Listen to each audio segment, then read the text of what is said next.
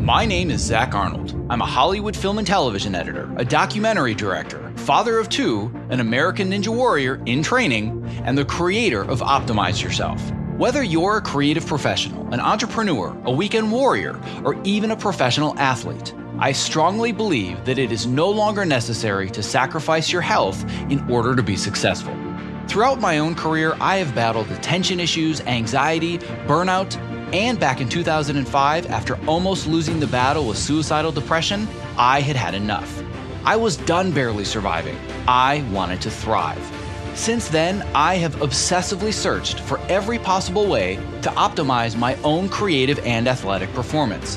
And now I want to shorten your learning curve so you can forge your own path to greatness without sacrificing your sanity in the process. You ready? Let's get started designing the optimized version of you. Hello and welcome to episode number 69 of the Optimize Yourself podcast. If you're brand new, I welcome you and I sincerely hope that you find today's conversation inspirational. And if you're a regular listener, welcome back. Whether you're brand new or you're a seasoned vet, if you have just 10 seconds today, it would mean the world to me if you clicked the subscribe button. Because the more people subscribe to the show, the more iTunes and the other platforms recognize it, and then the more people you and I can inspire to step outside their comfort zones to reach their greatest potential. In addition to iTunes, you can also find the show on Google Play, Stitcher, Spotify, Overcast, TuneIn, and a whole bunch more. If you want to see our entire index of past episodes and subscribe with a single click, just visit optimizeyourself.me/podcast. And if you are looking for a way to provide value, which, by the way, should be your number one networking strategy no matter your job, I encourage you to leave an honest review for the show on iTunes. Your feedback would mean the world to me, and it keeps the show going. If you take a screenshot of your review and you then email it to me, I guarantee that I will respond and I will answer any burning questions that you might have about breaking into Hollywood and making the transition into scripted television or features. Have you ever wanted to be a fly on the wall in the edit suite of a high-profile TV show to see what it is really like working in the trenches? Have you ever wondered what it takes to get the attention of high-profile producers and showrunners so you can possibly build a relationship with them and maybe even work on their show someday? And if you do land the job working with your dream creators, have you ever wondered what steps you can take to not only do a great job, but also build relationships for life so you are always invited to work on their future projects? Well, all of these questions are going to be answered and a whole lot more in my interview today with Cobra Kai creators and showrunners, Jon Hurwitz, Josh Held, and Hayden Schlossberg. In this episode, we have a candid, no topics off limits conversation about the realities of editing and collaborating on a show like Cobra Kai. We discuss how in the world the Karate Kid saga ended up becoming a hit series on YouTube of all places, the psychology that I used to land myself this job, not having any previous relationship with either Jon, Josh, or Hayden. And we also dive deep into the creative process on the show, including how we managed the crazy tight schedule, why they insisted on sending hundreds of pages of notes for every cut, love you guys, and how I prioritize all of that work with the other obligations in my life. And ultimately, we talk about what showrunners and producers are looking for in potential talent that they might want to hire for current or future projects. If you want to work in scripted television or features someday, this is a masterclass on the psychology of networking and building relationships with high-profile producers. If after listening to this interview, it inspires you to begin taking the next step in your career, but you're unsure where to begin, you are in luck because I have even more free resources for you. As I've talked about in past episodes, I believe that there are 3 fundamental steps that anyone can follow if they want to build a fulfilling career in Hollywood. They need to clearly define the ladder that they want to climb, they need to be awesome at their craft, and they need to make sure that people know they're awesome at their craft. And I cover all 3 of these topics in depth and more in my ultimate guide to making it in Hollywood. Now, I know how frustrating it is thinking that there's no set path to follow if you want to be a successful film editor, a writer, a director, or frankly, just about any other creative craft in our industry. We're not doctors or lawyers. We don't have the set path. But you know what? I see that as a huge positive because that means we have the freedom to define our own paths. We just need to know where to start. And that is the whole point of my ultimate guide to making it in Hollywood. If you want to get your own free copy, all you have to do is visit optimizeyourself.me/Hollywood Ultimate Guide, and I will send it to your inbox in minutes. All right, without further ado, after a brief break to recognize the sponsors of this episode, my interview with Cobra Kai creators Jon Hurwitz, Josh Held, and Hayden Schlossberg. To access the show notes for this episode, please visit optimizeyourself.me/episode 69. This episode is made possible for you by ErgoDriven, the makers of the Topomat, my number one recommendation for anybody who stands at their workstation. The Topo is super comfortable, an awesome conversation starter, and it's also scientifically proven to help you move more throughout the day, which helps reduce discomfort and also increase your focus and productivity. To learn more and get your Topomat, visit optimizeyourself.me/topo. That's TOPO. So I'm here today with Jon, Josh, and Hayden, the three minds behind the Cobra Kai series, and who are also basically tenants in my edit suite, so to speak. And they lived on my couch for, I think it was at least 2 or 3 months out of the 5 months that I worked on the show. And I'm so excited to have you guys on the mic today to talk about the inside process of working on Cobra Kai and working in the business in general. So thank you so much for taking the time to be with me today. No, thank you. It's exciting to talk to you and everybody who knows you. So we hopefully will give your listeners a little bit of insight into the guy they're listening to. Well, I know that I get questions all the time about like, how did you end up on this show? And what's it like working on it? Like for other shows, people are kind of interested, but obviously just all the pop culture buzz around this one is at a different level, especially for people that are total geeks and fans of the Karate Kid series, so to speak. It's for a super, super brief version of my origin story for coming onto the show, and then we'll jump into you guys. But since people ask me this so often, the super quick version is that I had heard about the fact that they were going to be remaking, so to speak, or continuing the Karate Kid saga. And then I heard that it was going to be on YouTube. And I said, oh, well, that's going to suck. Like, how dare they do that? Who do they think they are, right? And then I happened upon the trailer for season 1. I was like, oh, this doesn't look like a total piece of crap. Maybe I need to look into this. That was our goal. At the bar, yeah. We were just trying to exceed that bar. Right? And so you did just enough and like, oh, you know what? Maybe I'll just watch the first one. Like, still, like, they shouldn't be doing this and screw them. But all right, fine. I'll watch the first one. And then, of course, 5 straight hours later, I binge watched the whole season. And not only did I absolutely love it, but I said, I have to work on this show. No question. Like, this is made for me. Basically, Karate Kid was my Star Wars growing up. And I wrote an extensive article about the film online, and I'll put a link to that in the show notes. And I reached out through a mutual connection that we had.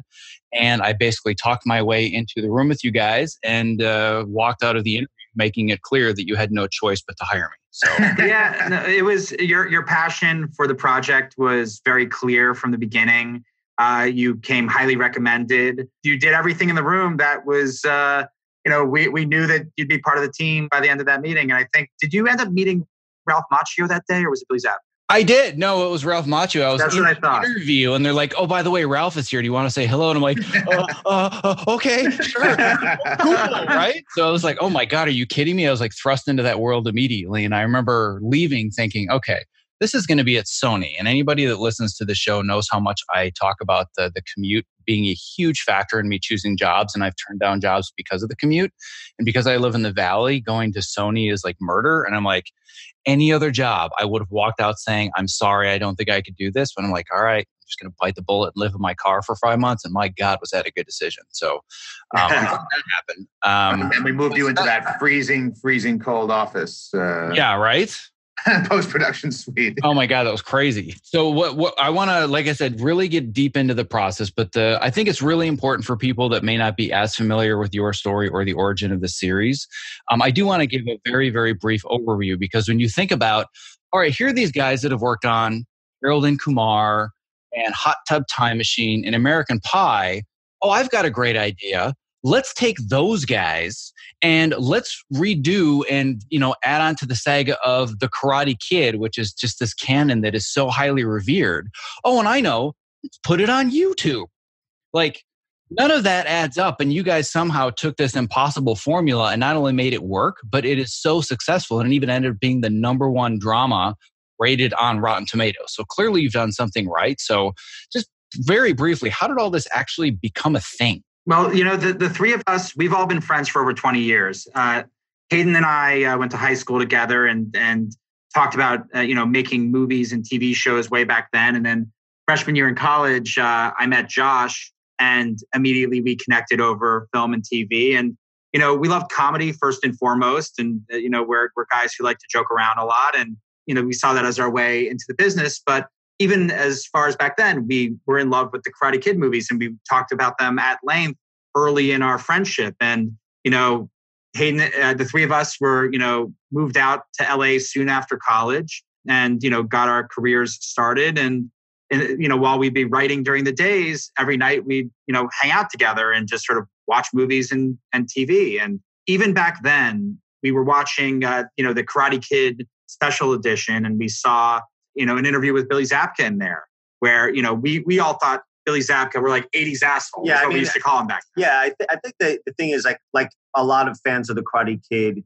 we grew up watching it a bunch and really relating to the Daniel story and the underdog story.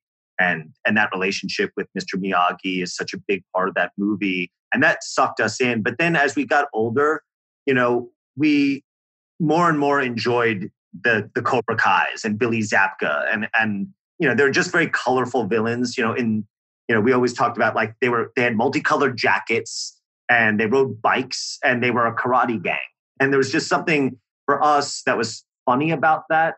To answer the question, we had these other careers and we never lost sight of our love for Karate Kid. It was the same as you. It was our Star Wars. And when the idea, came, originally it was a movie idea, years and years ago. And the idea didn't seem, commercially viable in 2004. But in the world of 2017, 2018, 2019, when streaming and premium cable is doing what it's doing for shows like Will and Grace, Fuller House, things like that, it felt a lot more possible that a show like this could get made. And we hunted down the rights and we kind of started chipping away at, who are the people who can say yes to us to make that happen. And it was Will Smith's company, Sony, and eventually Billy Zabka and Ralph Macchio. It all basically started with just the premise of what happened to that bully from your high school. How a lot of times those assholes that you hated, they grow up and, their lives aren't so great. And the idea of taking Johnny Lawrence and turning him into an underdog was just a fun concept for us. And so it starts with having the idea. And then we happen to be, professional writers with agents. And we just, from there, made the right phone calls. But I think the one thing, you brought up, our background, like, we made all hard R-rated comedies before this. I think that, there's an art to that. I think we learned about storytelling and getting audience reaction through all of that. But, first and foremost, we were fans of the Karate Kid. And, the three of us, we had seen enough parodies of the Karate Kid the last 30 years that we never had any interest in coming in and just doing like the jokey version of a Karate Kid story. We thought just our into going through the Cobra Kai lens in itself was comedic in a sense, but the more dramatically the more we leaned into the drama of it, we'd be A, consistent with the Karate Kid tone, but B, comedy would flow from it in a very real place that's connected with character. Well, and tone is a really interesting part of this conversation because I think what sucked me in first, because like I said, being very honest, I was like, come on, this is going to suck. Like, there's no way you can make this good. And then I saw the lens that you were telling it through. I'm like, oh, I want to know what happened to Johnny.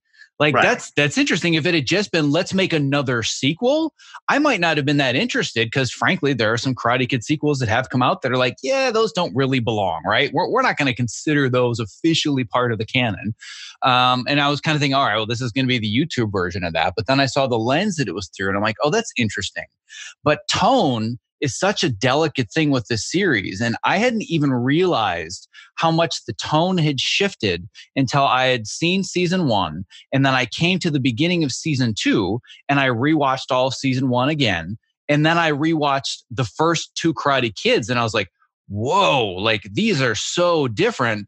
And then what really made me realize it was sitting down and watching season 1 with my son. Because once I had the lens of I'm sitting with a 9-year-old boy and he's like, Dad, what's the thing that they drew on the billboard? I'm like, oh man, this is so different than the original series, right? Well, there were things like, there were things in the first movie that were risque for the day. Johnny is rolling a blunt in the bathroom. It was a joint. It's a joint. Yeah. This is pre-blunt. This is the one guy who doesn't smoke weed in the world. We're talking.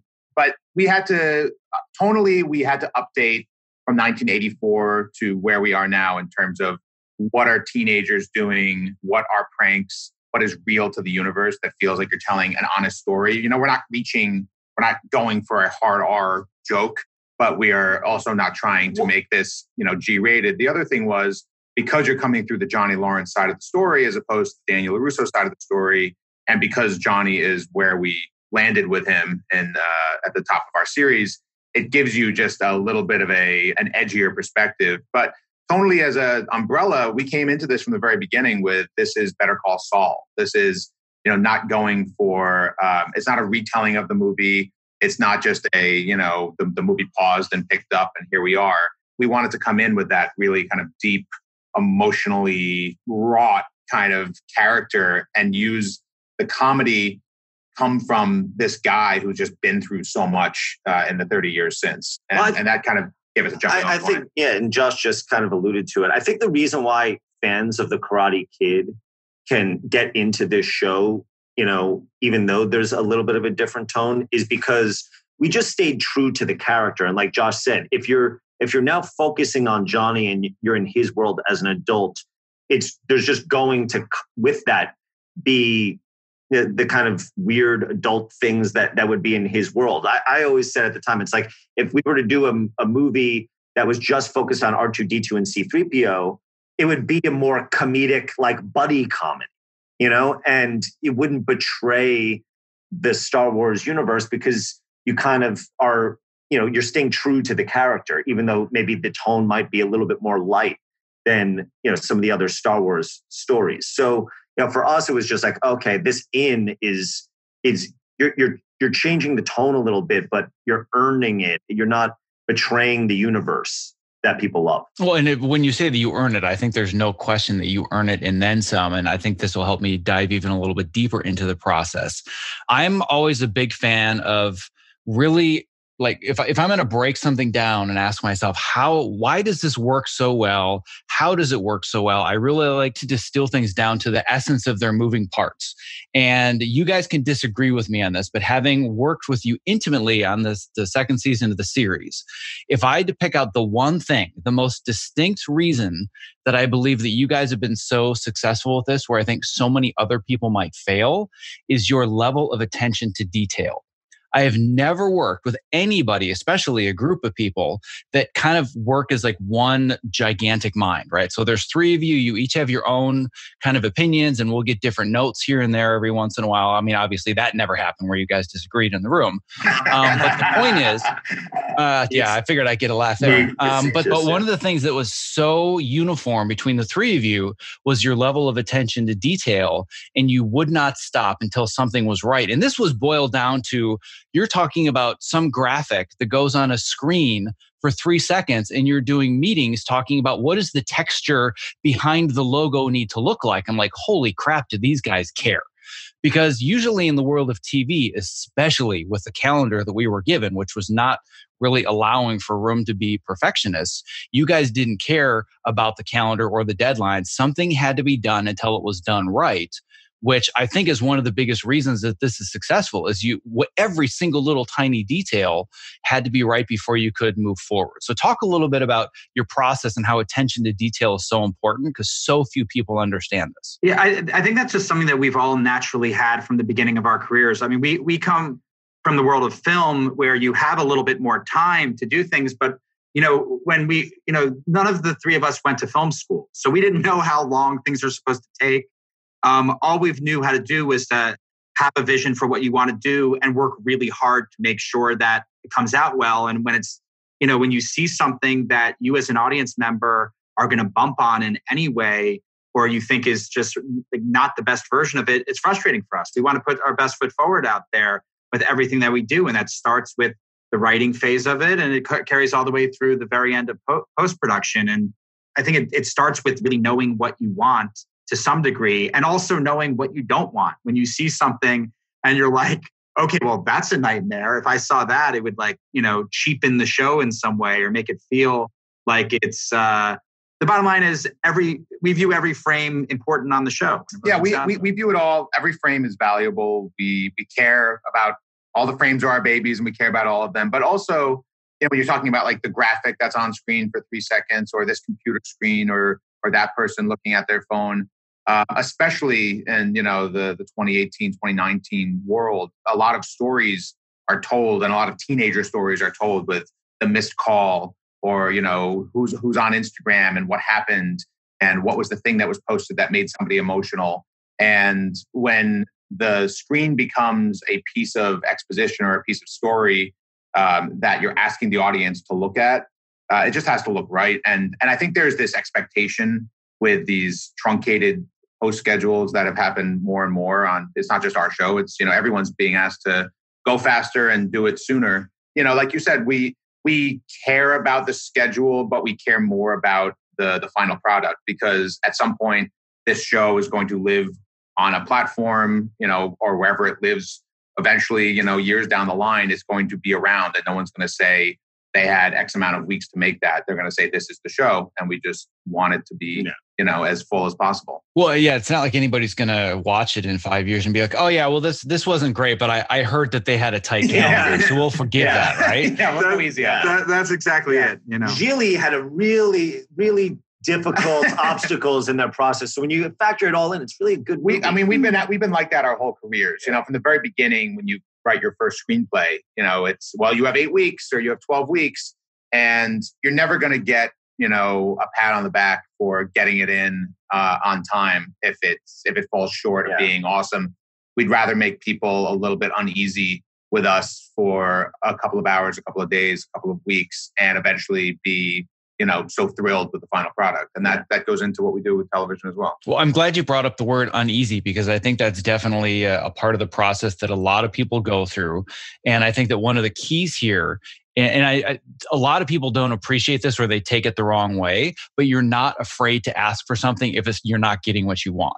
And I'm assuming that you guys will have been on both sides of this argument, but when you get notes, so I'm talking about it from my perspective right now. If I get notes and you're like, this didn't work or that didn't work or we have to change this, it's easy to take things personally, because in our jobs, we're not just data wranglers. We're not, entering information into a spreadsheet.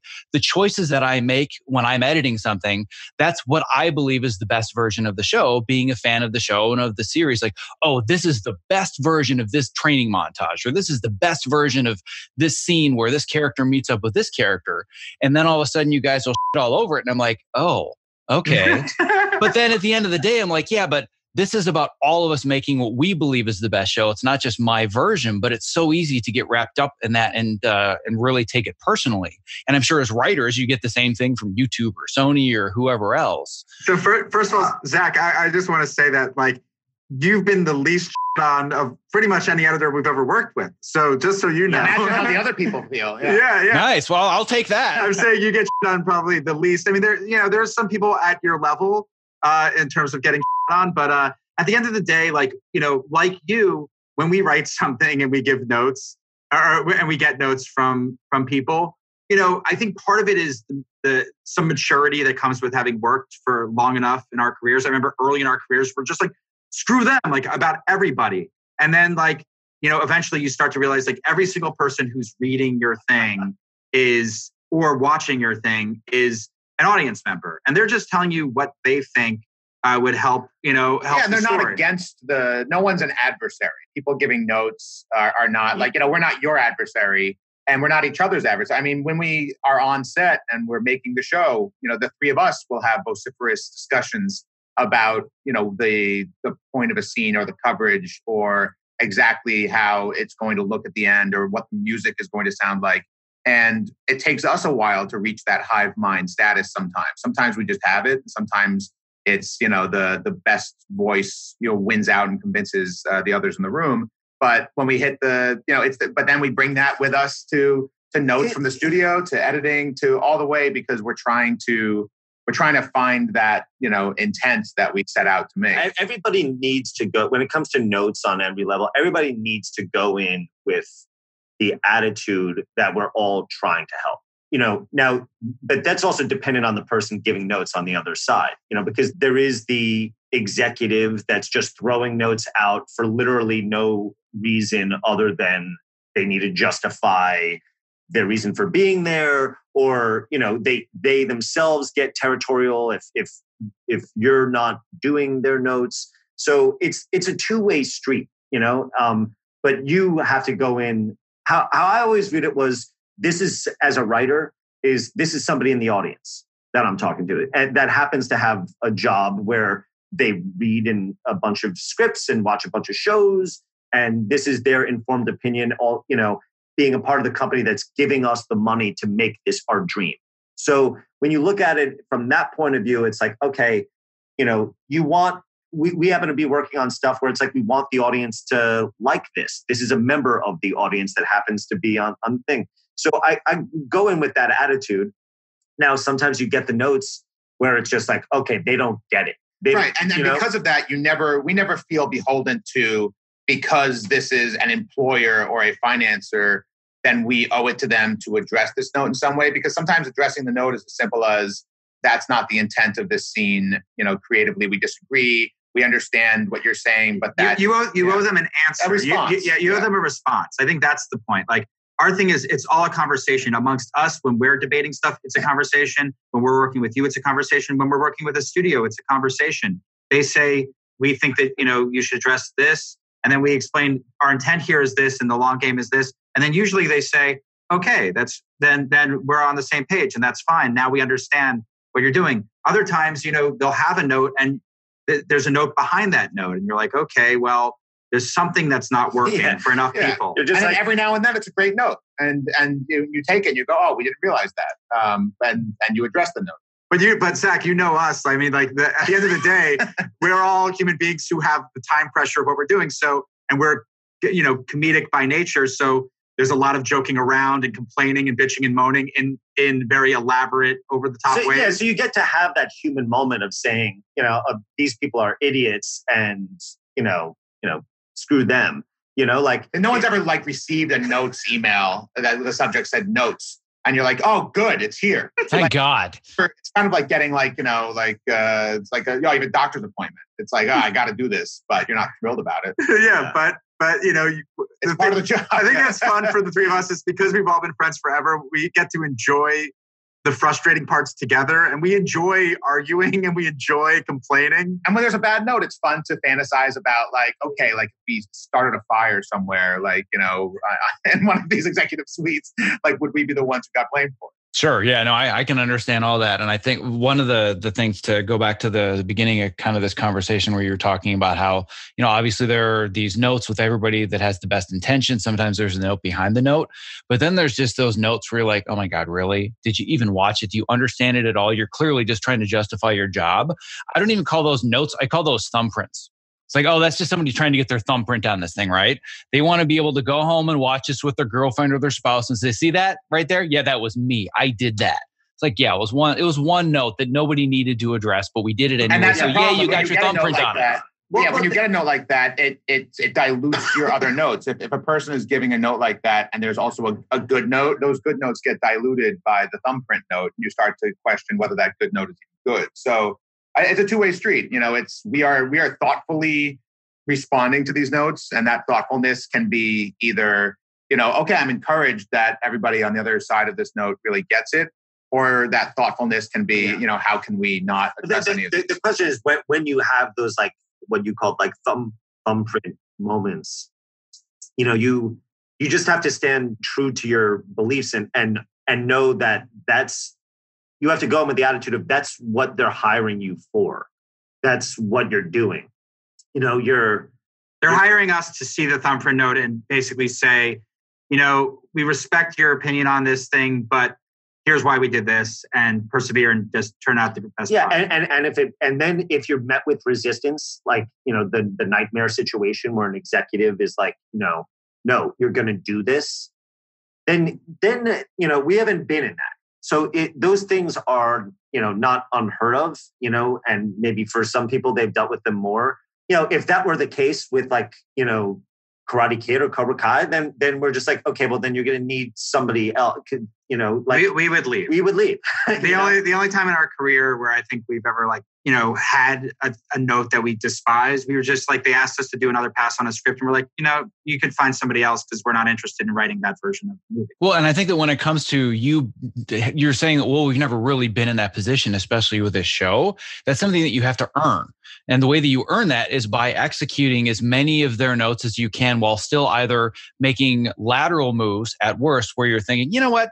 It's not any worse than it was. This is fine. It stays at the same level. Or you're like, oh, God, I thought that was a really stupid note, but now we did it. God, they're right. It's better. Oh, damn that studio.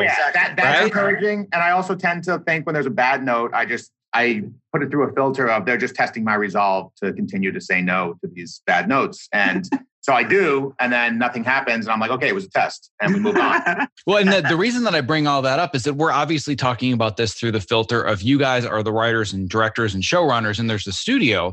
But all of this can be applied to the person that's in the editor's chair too, because there are going to be times where you're going to look at the work that I presented. And there was definitely a learning curve for me on this show where it wasn't a learning curve of how do I edit a scene or how do I tell jokes or how do I do a montage. It was how do I tell it in your language. And I think that's one of the pieces that so many editors miss. And I want you guys can go into that a little bit more. But you come into it thinking, well, I need to figure out what they want right away. And I'm really, I would do it this way, but they might not. And I'm really scared. So how should I approach it? And my approach, and I'm saying this because you had mentioned that, working with me, I got, maybe one of the least amount of notes, or I had figured it out fairly quickly. And I want to help the audience crawl into my brain to know how I got there so it can help them. Is that I didn't think to myself, how can I make you guys happy? I thought, all right, well, I wasn't there for season 1, so I don't know what your notes are going to be like. I don't understand your process. So all I'm going to do with my first episode, having seen the first season, knowing the tone, knowing the music choices, and really dissecting the way that you put it together, I'm making what I believe is the best version that I would make. And that's it. I don't really care what I think you might do here or there because I haven't worked with you yet. So once I gave you episode 2 and I got an onslaught of notes, I'm like, oh, it wasn't me thinking, oh, they didn't like this or that. It was, all right, I get it now. Now I know their language. I see where I made my mistakes. And then as the season progressed, I got less and less notes because I was still making my version within the filter of this is the way that I know that you guys see this now. Exactly. I would say that, if you're coming into an established series like ours, having an intimate knowledge of the show is the first building block in knowing how to do the job. Like you were a proper fan of the show. You had seen it at least once all the way through and perhaps more than once. 3 times actually, just for a point of reference. Yes. So I would just say that, I would say like if you were coming in on a show like ours, it's like watch the show and try to, watch it and enjoy it the way a fan would and try to, as a professional, see the patterns and the kinds of things that we like to do. And then if you're a true fan of the show and we try to hire people who genuinely would like our show, do the version of the show that you think would work, that feels like an episode of our show that you would want to see. And then, our hope and our expectation is that when we gave you that onslaught of notes, that your reaction to it wasn't like, well, that's not the show. It would hopefully be, oh, okay, like, it's this other thing. I thought it was this one thing they do, but it's this other thing they do. And it's not coming out of like complete left field. Yeah, that it feels that our notes are consistent with what our show is, but a different approach to certain kinds of scenes or different kinds of, moments. Well, and the other thing that it did for me was that it set an expectation. So going forward, because if I'm working with new people, I don't know what to expect. I'm just going to do what I believe is the best version. And then once I get the first set of notes and I work with them in the room for the first time, then it sets an expectation for the future. And I think so many people, they forget to set that realistic expectation when they think, oh, well, you know what? This one episode, I had a whole bunch of notes and I was supposed to deliver producer's cut in 2 days and it took me 5, but that was just a one-time thing. So I'm still going to set for the next episode this expectation that I'm going to get minimal notes and it'll only take me 2 days to get through it. It's like, no, you have to reset your expectations based on the people that you're working with and plan your time and your energy accordingly.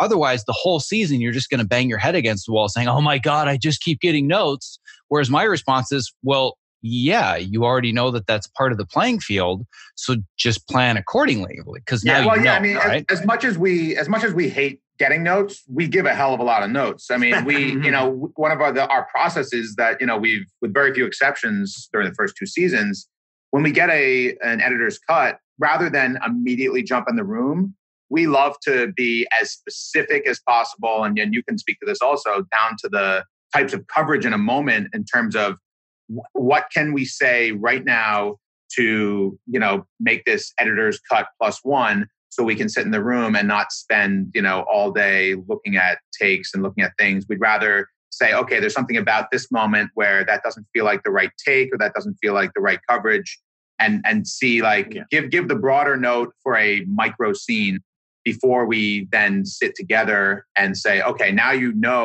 from that set of notes what our intent is with where we're going to eventually end up with this scene. It still doesn't mean that we're never going to look at takes, or we're not going to say like, okay, that was actually wrong. You were on the right track and we veered off. But it starts the conversation in a very detailed way that we can then move forward in conversation and have a shared language. Well, and I think that the other expectation that a lot of editors fall into is they think, all right, well, I got a bunch of notes from the producers or the directors or both in your case, and I sent them the producer's cut, gave them all their notes. So, a few tweaks and we're probably there because I did their notes. It's like, no, that's the first part of the process. That's the beginning of the process. And having directed my own stuff as well, I need that first pass, like you said, to just get it to a baseline. It's like, okay, now it's all basically working. Now let's take this version and make it better versus, well, there are so many things that are so distracting that it's taking me out of it that I can't even give the good notes because I have to get this other stuff out of the way first. Yeah, it's tricky also with the early episodes that you worked on because we were shooting at the time. And, we come from the film world, which the feature film world where, you write, then produce, then edit, it's just always easier when you're there in person.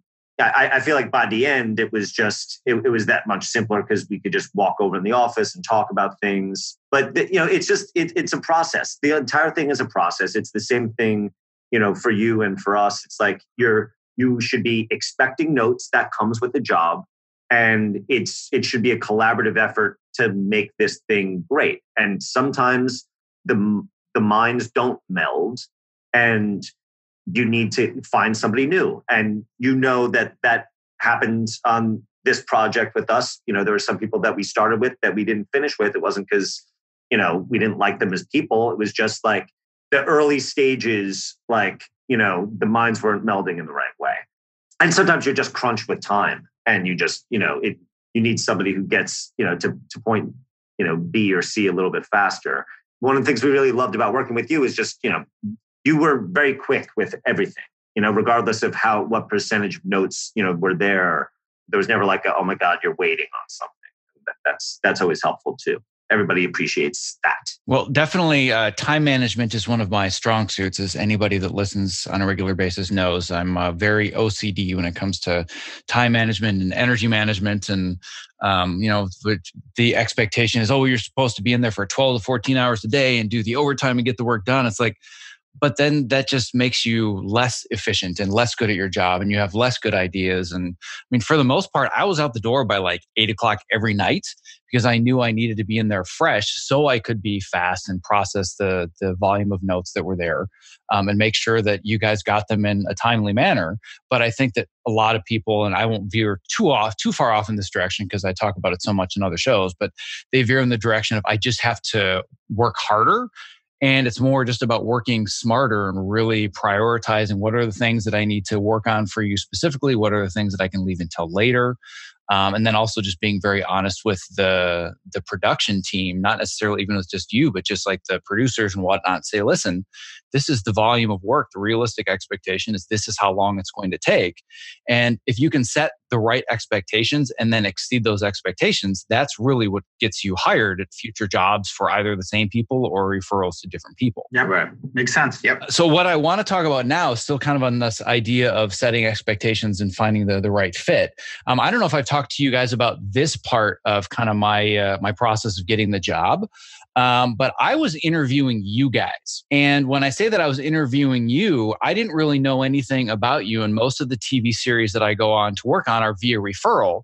So it's either a showrunner that I already know or a director that I know who refers me to somebody else and they can give me a background.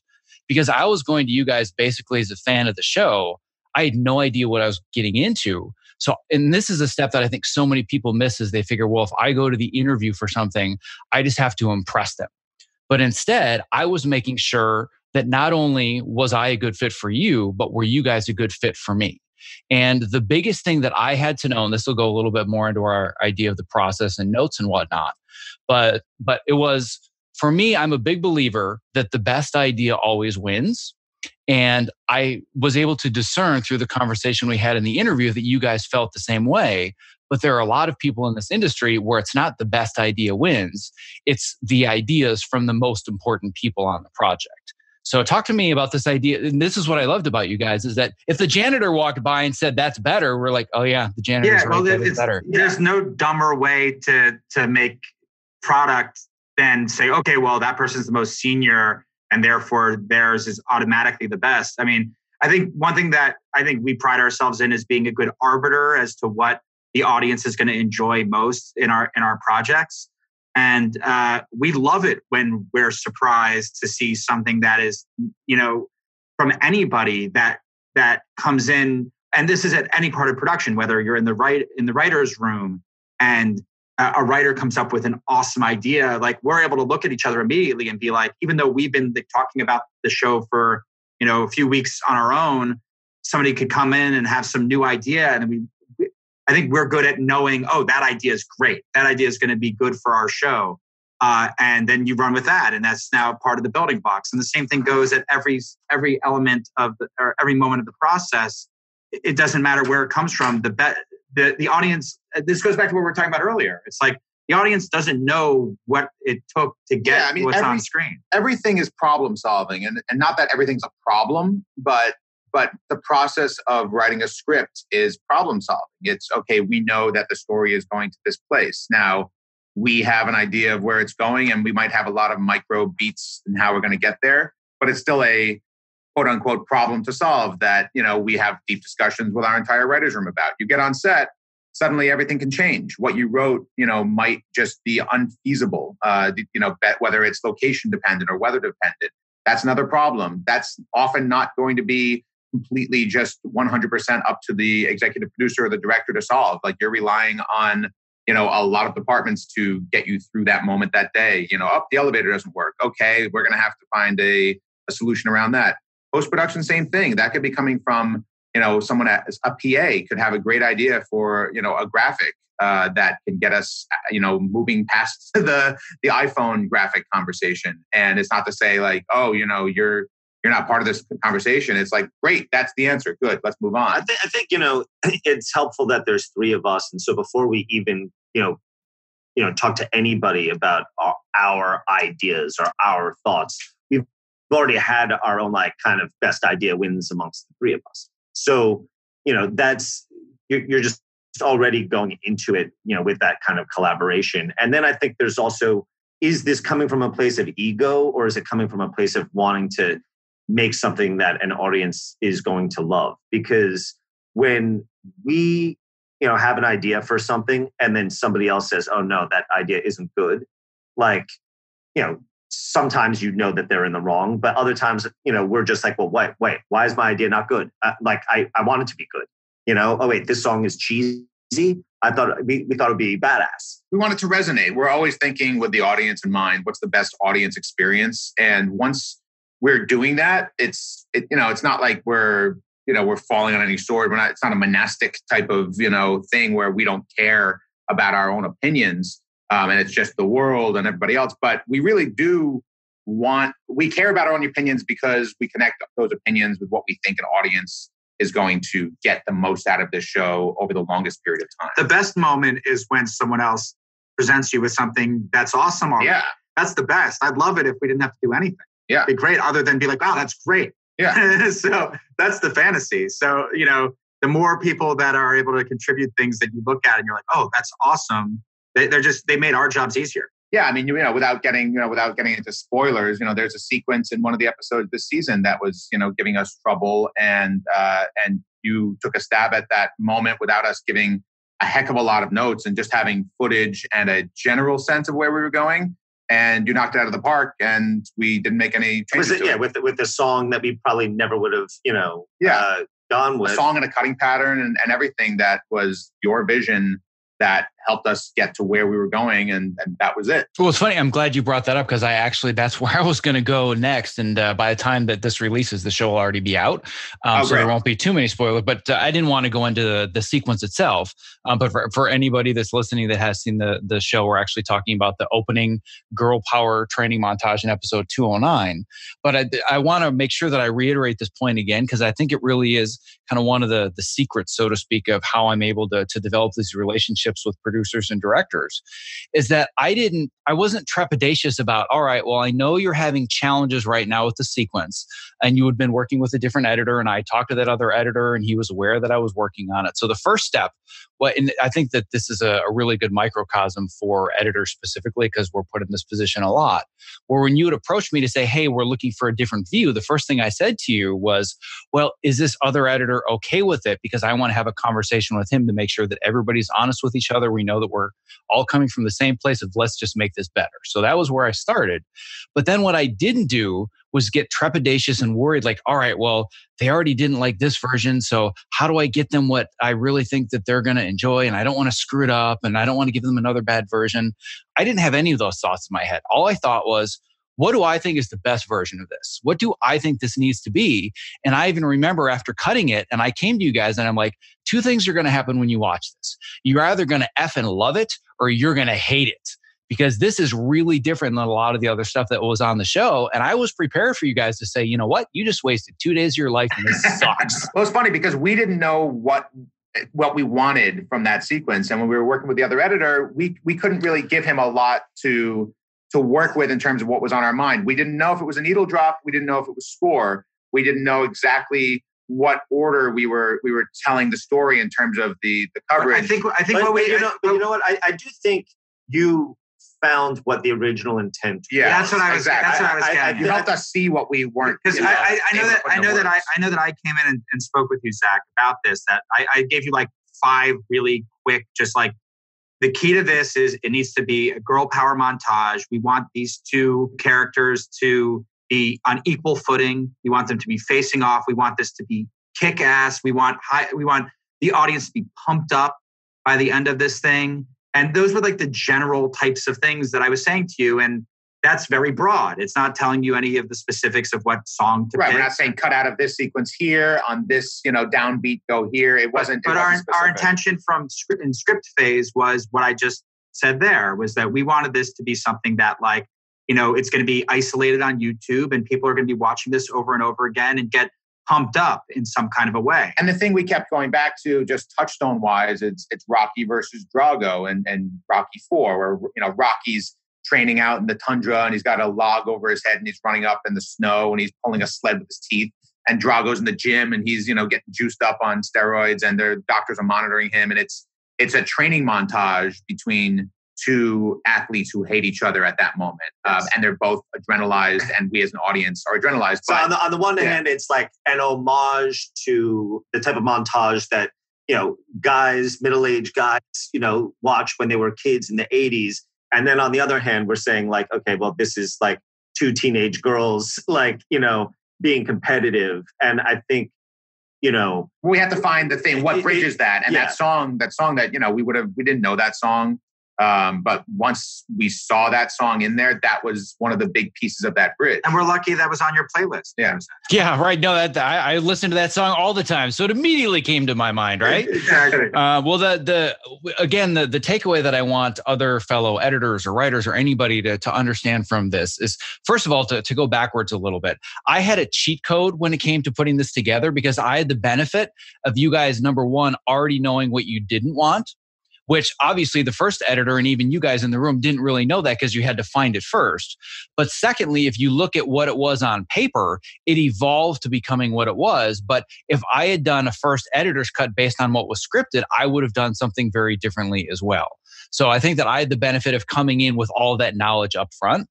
But the other benefit that I had, which I created, was that I never asked somebody, well, tell me what you want. Like, what do you think the best music choice is for this? Because I think so many people are looking for the easy version. Like, well, if you tell me what you want, then I can just give it to you. But I never ask those questions. I don't say, well, how long do you want it to be? And what should the first and the second and the third act look like? And what's your preferred piece of music? That's not the way I approach it.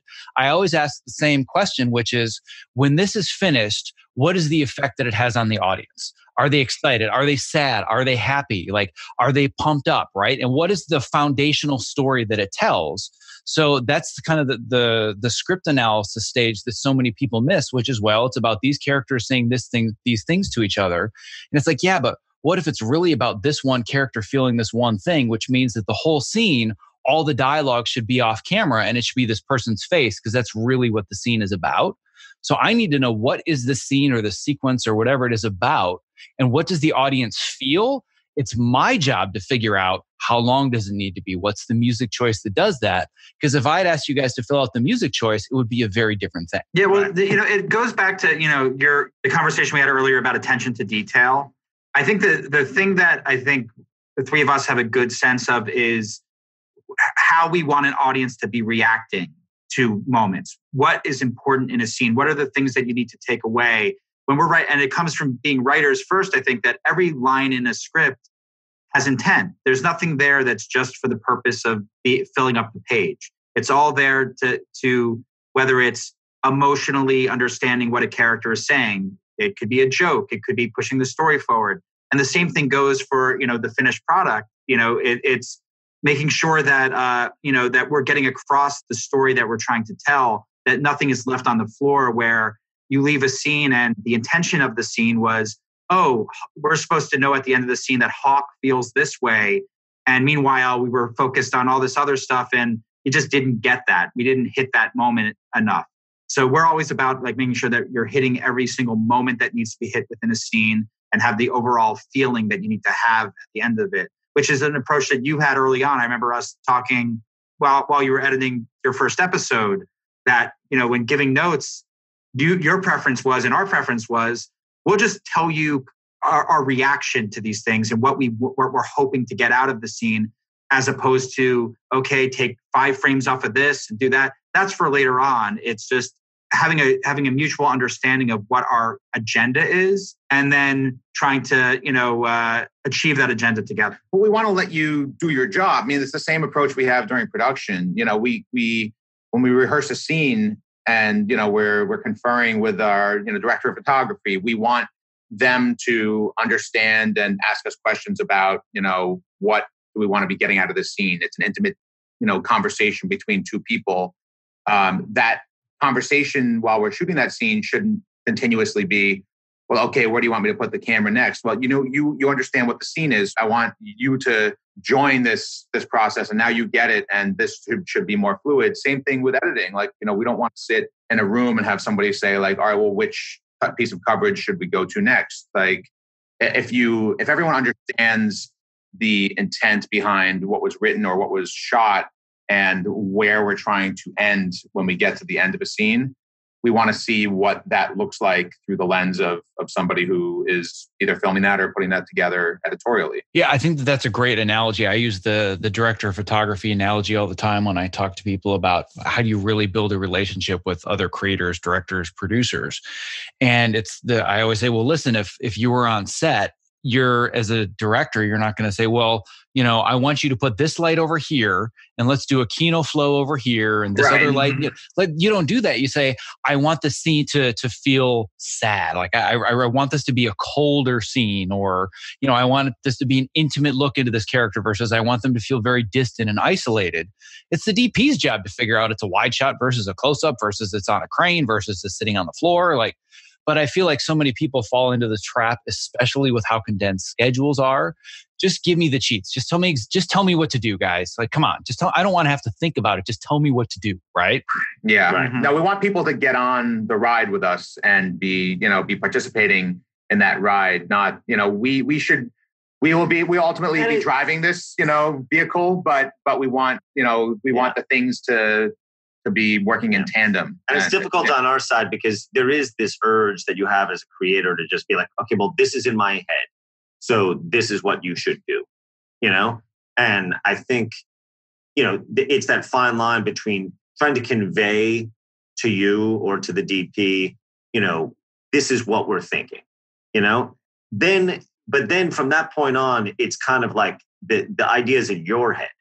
And so it's like, that's where it becomes a shared thing. And so for us, it's that element of collaboration that, just always needs to be there. You need to tell people exactly what's on your mind, but, listen to the feedback. All right. So we're winding down, and I obviously want to be very cognizant of your time because you guys have about 8 million things you're trying to juggle at the moment. Favorite moment in the Edit Suite season 2? And it doesn't have to be in one of my Edit Suites, by the way.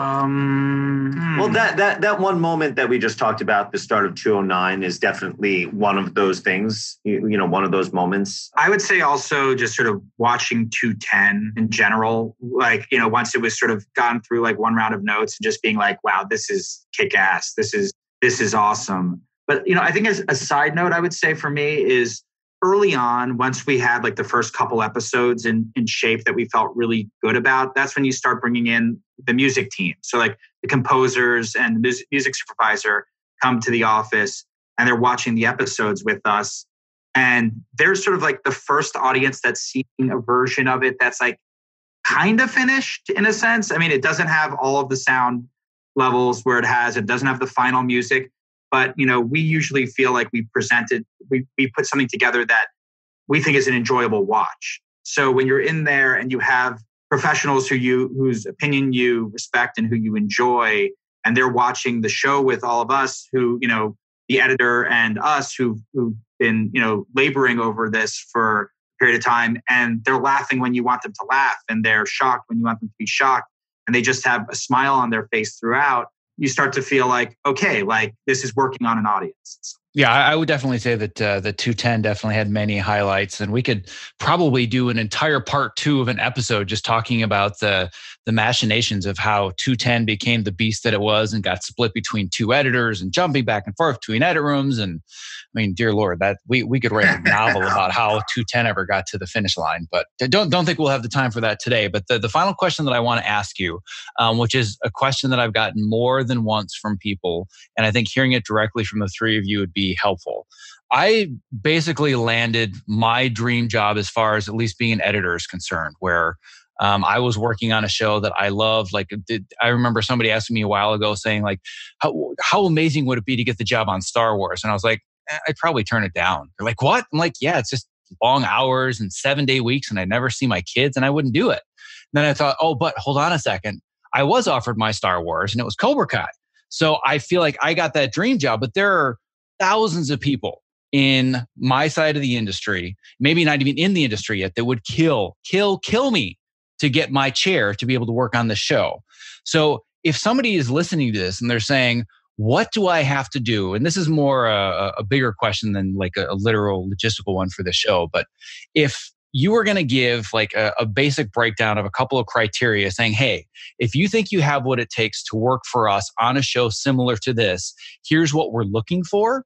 What's kind of the cheat sheet if somebody wants to get in the door working with guys like you? Well, I mean, you're talking, there's different things. I mean, you had obviously, an agent and you're able to reach out to us. I just know it's understanding what team you want to be a part of. When people ask us, like, how did we get in this business as writers? When we wrote our first screenplay, we were like, okay, well, if we could get this to anybody, who would it be? And it was the Farrelly brothers, because at the time they had just finished their Something About Mary, and they were doing the types of movies that we wanted to do. Just like these big laugh out loud, it's, the Zucker brothers in the 80s. And then like the Farrelly brothers were kind of like that in the 90s. And it's like, okay, well, how do you get in touch with them? And, we didn't have an agent at the time. So we just saw on IMDb, they had the same assistant director, Yeah, we didn't even know what an assistant director was at the time, but I called the Directors Guild and I asked for contact information for J.B. Rogers, who was their assistant director. And they just gave me his phone number. I was a college student. They just gave me his phone number and I ended up calling and convincing him to read a screenplay. And then, it got passed around from there. That was you asked specifically how someone can. What are we looking for? It's that kind of passion. That's exactly it. Yeah. In terms of we either want to see on if you're an editor or a director of photography or a production designer, or we want to see some either on a resume or on a reel or something that feels like, okay, there are elements of that fit into our show. But if there's not, we need to hear because we came into this without having the reels that would suggest that this show is going to look this way. So we need to hear the passion and okay, look, I've worked solely in sketch comedy on Comedy Central for the past 8 years, but I get this and here's why, and here's my approach to it. So it's a mixture of experience and passion. I'm just saying with the passion, is all about, knowledge about the type of show that you're working on. So that's why I say, we knew that, when we were reaching out to somebody who was in the Farrelly Brothers world, we could speak that language if you put us in the room with them. And I would say, with a show like Cobra Kai, you had worked on, a lot of shows that, we had heard of and that were big shows that wasn't necessarily a no-brainer, to work on Cobra Kai. But when you sat down, it was like, okay, well, here's somebody who loves this show and gets it and understands it. Yeah. But I would say, I'll give you another example, our composers, Zach and Leo. These are not guys who had very, very long resumes where they've been composing for a bunch of television shows over the years. And we've all worked in the film business with composers who had done a ton of work before the movies that they had. So we worked with very experienced composers in the past. When we started our composer search, we immediately got an aggressive onslaught from Zach and Leo's reps with a personal letter from them that explained their passion for the Karate Kid and the little that they had read about what this show was going to be. They hadn't even read a script yet, but they compiled a list of a bunch of tracks that they had already done, 80s style. It was like rock synth kind of vibe that it was their impression of what they hoped the show was going to be without reading a single script and without really having much to go on besides a trades announcement that the show was picked up. But they sent us a playlist already. And you listen to the music. This was all music that they had done over the course of their careers. Some of it on spec, some of it they recorded some stuff, inspired by just the announcement of the thing. And we all looked at each other. We're like, this is awesome. We love this music. And it was kind of the sound that was it was kind of like with the 209 opening montage. It was kind of the idea that was in our head that you hear it and you go, yes, that's what I'm looking for. The words I hear when we're talking, it's like, aggression, being aggressive, but about something that you're passionate about. Yeah. So, okay, figure out what it is that you're passionate about. What is the show? If you're an editor, what is the type of show you'd want to work on? And then once you know that, it's okay, how do you be aggressive about that? And what do you bring to the table? You need to write emails. You need to make the phone calls. Are you bringing to the table I've worked on these other 3 shows that are just like that, and I would fit in seamlessly because it would be a no-brainer to hire me? Or is it more of a conversation that you need to find what's the way of pitching why you're so perfect for that? Or you have to be self-aware enough to be like, okay, my resume doesn't equal I automatically get hired for Cobra Kai. So what about my resume is good for the experience, but what about me and my understanding of the show is going to kind of close the deal. Exactly. Yeah, and that's exactly what I did. Was when I went into getting that interview set up, my thought was they're going to look at my resume and what questions are they going to have? I need to have answers to those questions. And I knew that looking at my resume, the question that was immediately answered was, oh, okay, this guy has obviously done legit stuff in television. We don't have to worry about, is he a pro or not? Can he handle working on, high stress deadlines? We can see he's worked on big shows. So I don't need to talk about that in the interview. But the questions they're going to have are, does he understand our show? And does he understand us? So I don't even know if I told you guys this before, but I listened to hours and hours of podcast interviews that you guys had done for the show. So I understood your take on it already. So I could use that language in the interview. So you felt like we were speaking the same language. That's smart. I don't know. Now I feel like you cheated and honestly, that's the best thing. It's the same approach we had when trying to get Ralph Macchio on our show. We didn't know Ralph Macchio. We had a vision for what we wanted the show to be. We knew that our resume was hard R-rated comedy. Why is Ralph Macchio, who said no to Karate Kid, reboots for 30 years or sequels for 30 years, why is he suddenly going to say yes to us? He'll see that we're all professionals, that we know how to make things, but we've never made television, and we've never, done something that wasn't a hard R-rated comedy. Yeah, you know that you have this moment to talk to the people that are hiring you, and you need to maximize that time with conversation that's going to help you get the job, not just a reiteration of what your resume says. And it should be a well-researched conversation, whether there are, interviews with the person to listen to or watch or read, or it's just you try to give yourself at as much of an understanding of what the thinking on the other side of that table is. It's the same thing. It doesn't get any easier for us at this point in our careers when we go and set up another new project. It's always trying to figure out, okay, what does the person who we want to, set up this project with or collaborate with, what are they looking to do? What are they looking to finance? What networks are they looking to work with? If it is a network, what types of shows are on right now? Where are they looking to be next year? The more we can understand about what's happening on the other side of the table enables us to first, A, decide, is this even a project worth discussing? And B, how can we tailor this conversation in a way that makes it immediately more palatable to the other side? Yeah, I couldn't agree more with all of that. And it's the same process for me where I'm not thinking to myself in an interview or trying to land a job, how can I impress them with all my skills? It's what are the questions that they have and what needs do they have that need to be filled? Can I fill those needs? And if so, here's how. So those are the questions that I tried to answer. And apparently it worked well because 6 months later, I have season 2 of Cobra Kai on the resume and I'm doing a podcast with you. And I'm super, super excited that it all worked out exactly the way that I had planned. So fantastic. Hooray! Exactly. So on that note, I feel like we're just getting warmed up and I could talk about this stuff forever. But you guys have a show to market and release. So I want to let you get back to it. But I very, very much appreciate the three of you taking the time out of your day because I know you've got much bigger podcasts and much bigger TV shows and live events to really publicize this thing all over the country and the world. So it means a lot to me that you were here today. So thank you guys so much for being on the show and educating my audience today. Thank you, Zach. It's always a pleasure. Yep, thank you.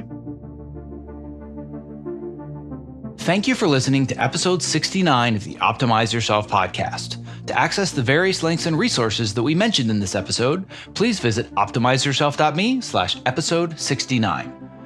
If listening to this interview inspired you to take the next step in your career, but you're unsure where to begin, you are in luck because I have even more free resources for you.